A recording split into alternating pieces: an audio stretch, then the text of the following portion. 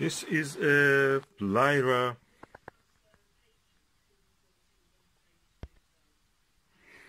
102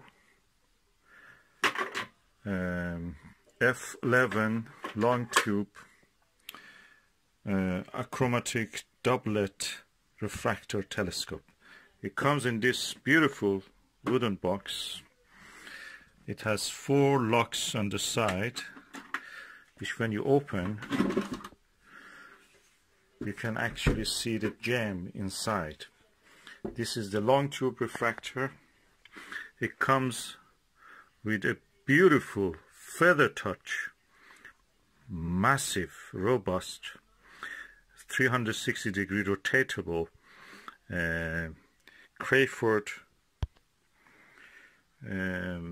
focuser, which has a 2-inch and 1.5-inch adapters. The rate of the turn is 1 to 11 or 1 to 10. So 1 turn of this, 10 turns of this smaller, finer feather touch. It has 2 tube rings and a Vixen style dovetail. Tube rings are CNC machined on the lathe, is not cast, and with this massive knobs to hold it together. The main feature of this dew shield is retractable. It can be turned. There's a screw on the other side, and that screw locks the dew shield in when it is retracted, and when you extend it, it again locks it in place. Perfect, because that makes the tube smaller when you want to store it during the storage. And comes with this beautiful box. So this is a premium quality telescope refractor, perfect for astronomical observation. Contrary to what you may think, if you use and you may think that this is a narrow field telescope, definitely, of course, for planetary when you use the 1.25 inch focuser. But if you put a 2-inch focuser here, 2-inch adapter here, with an eyepiece and diagonal for 2-inch, it gives you 2.5 degrees of field of view maximum. Think about it, that's around 5 times the width of the moon. It practically can fit almost the visible width of the Andromeda galaxy, which is around 3 degrees. So that's perfect for also using as an astrophotography tool. I've tested it under the sky with the planet Venus. Perfect. No chromatic aberration at all. Sharp stars, pinpoints, edge to edge. And really good quality. And the box is a bonus. You don't need a bag for this. You just store it like that.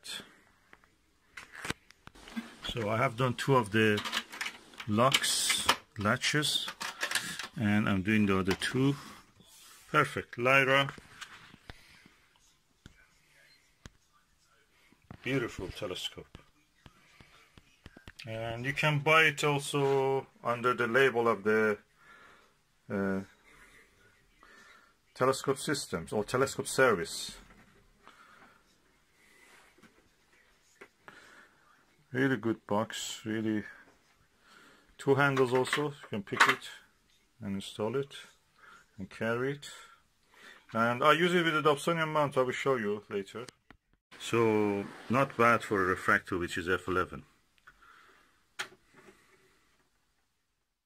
This is a Lyra 102 f11 refractor telescope. It has a dual speed focuser, Crayford focuser, and I've installed it on this Dobsonian mount. It's around 4 kilograms, so it can take easily. This Dobsonian can take up to 8. I put the Skywatcher Max at 150 piece Sky Max. That is around 8 kilograms with all the additional things attached to it. It has a very bright image. I can see easily. It's like, first of all, it is like a achromat. I don't see any color fringe or anything. I'm looking at the planet Venus, absolutely clear. And it shows the phase, although it is the planet is not behind some branches of tree, but it can resolve it into a phase that you can see. So very impressed.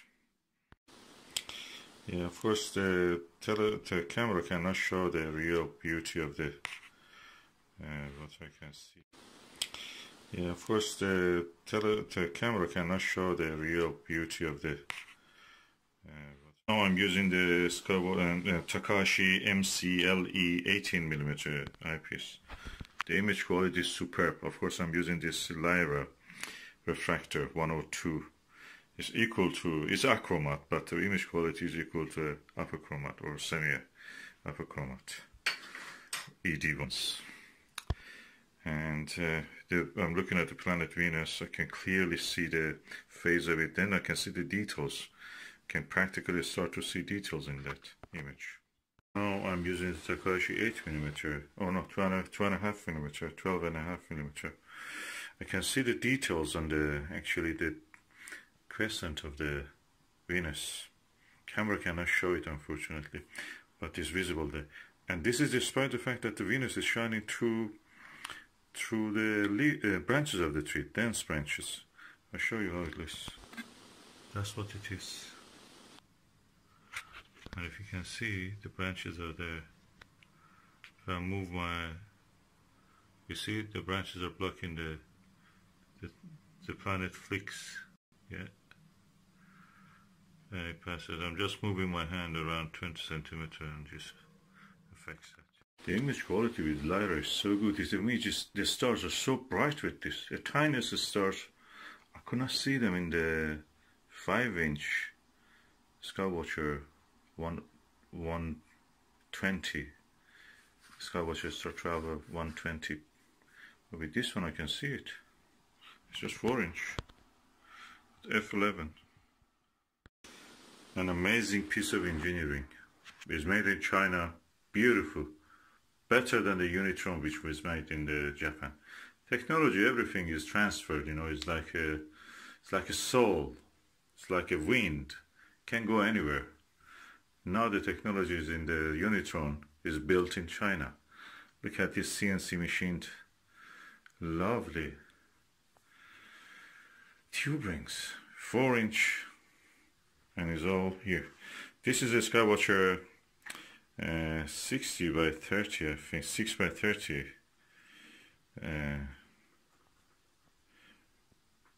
finder. I've adjusted it for here. Anyway, this Takahashi, really good quality. I'm waiting a little bit. Venus comes out of the leafy parts, and so I can actually go and have observation without the leaves changing from time to time that cause a little bit disturbance. So I'm waiting for that, but you can see the quality in the Takahashi eyepiece.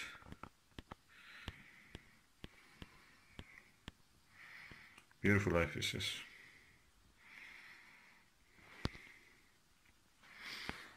And this is the Vixen NPL 40mm NLV 40mm, and this is the Alter Prism 2-inch diagonal prism, really good for planetary work. So everything in this system that I have is perfect. Look at the size of these knobs, dual adjustment knobs, so really good.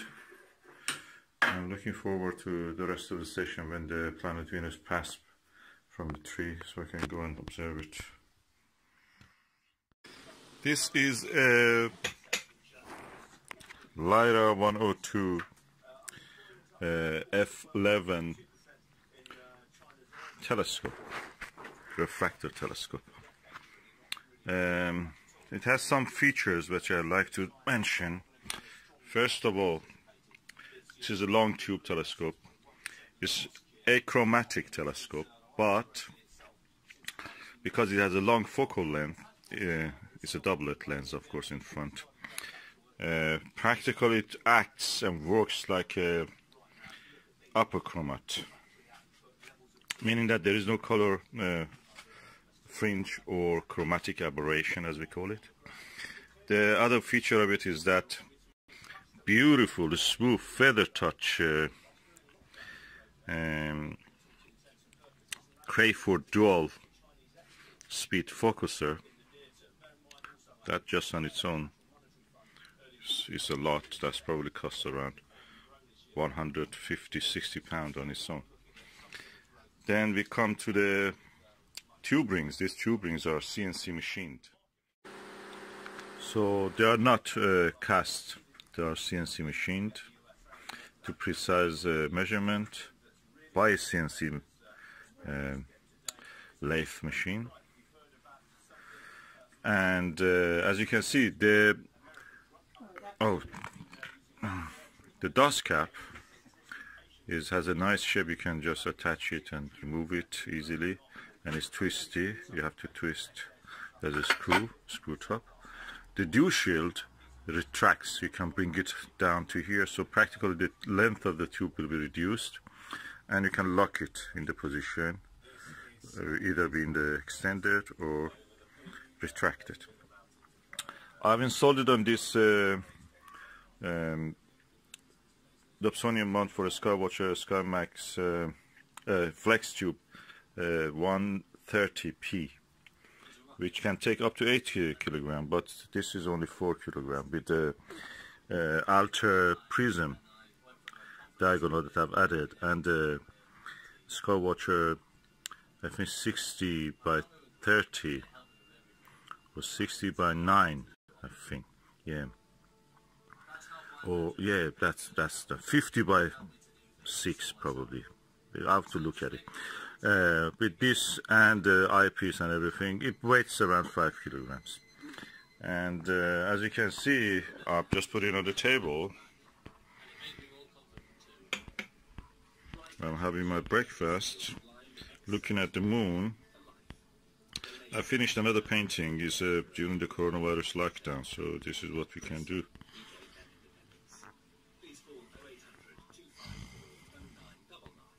And this is a superb quality telescope. I watched the Venus last night with it. Perfect, no color other than the pure color of the planet itself. No color aberration, no chromatic aberration. Beautiful. And I'm surprised by the quality of this Vixen NLV 40mm eyepiece. Perfect to the edge. I have, of course, Takahashi 18mm LE eyepiece. I will use it when the moon comes out of between the clouds. And this is a superb, precise engineering, made in China. Really best now. There was a time that the Japanese telescopes were good. It's because Americans invaded Japan and they discovered what advanced optical industry Japan has.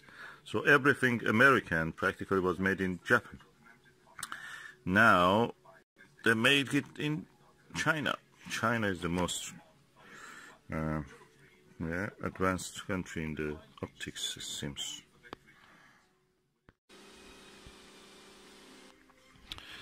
The movements of this telescope and this Dobsonian mount is so smooth.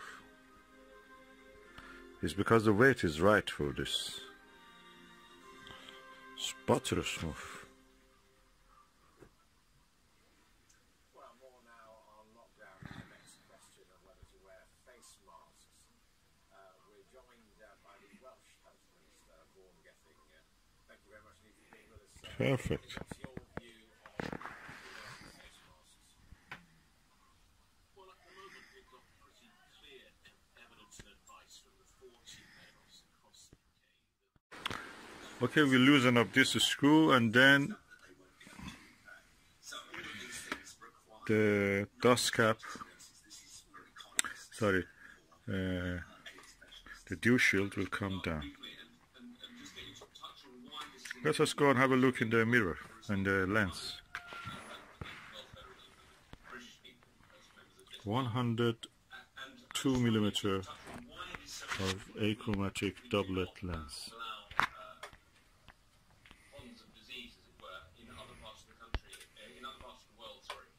And the potential implications for that coming back to the UK And that's the lens cap.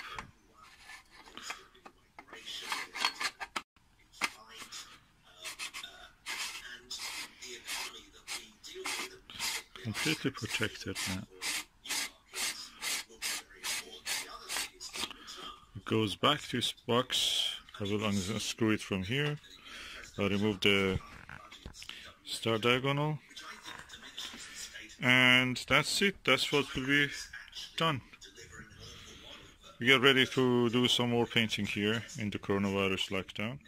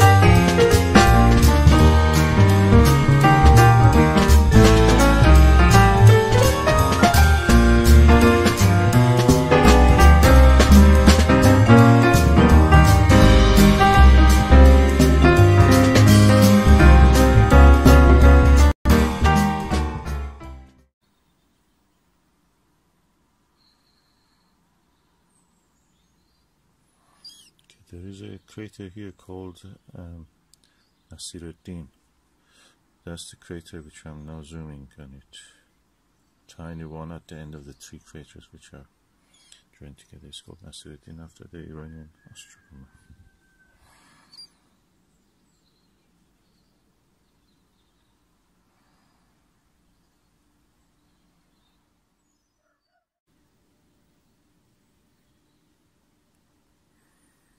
What you can see there in the center is the Copernicus crater. To the right of it is the Kepler crater.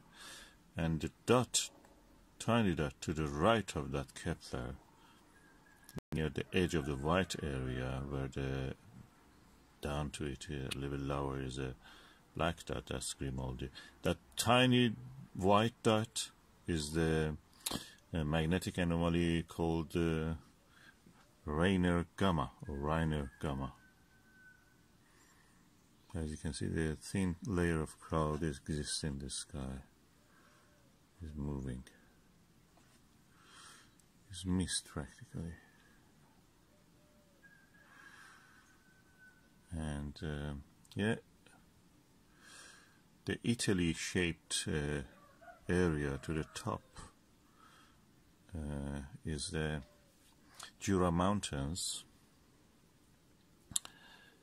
and you can see a tiny dot also in the Jura Mountains called Plateau, actually, crater Plateau, the philosopher.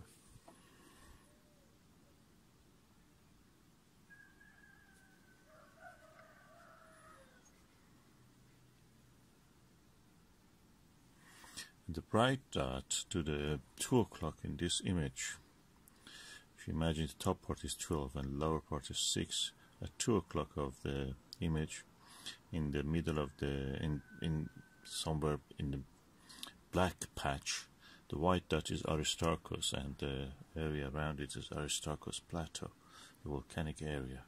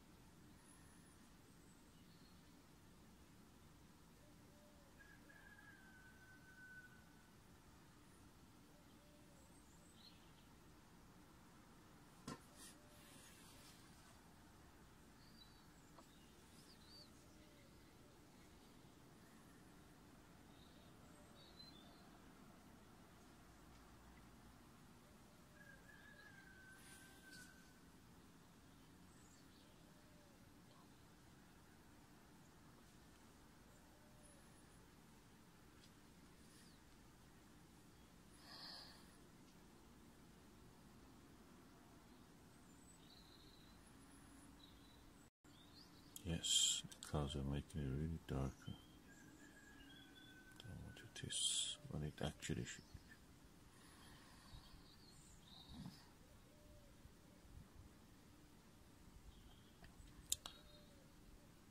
be. Yeah, and the circular feature, black circular feature at the top at 12 o'clock is the big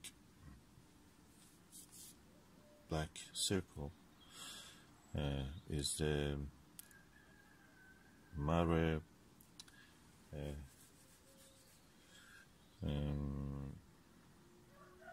Imbrium, Sea of the Rains, and to the lower part of it, at 7 o'clock of that circle, what you can see is the mountains of the Apennine. Apennine. Yeah.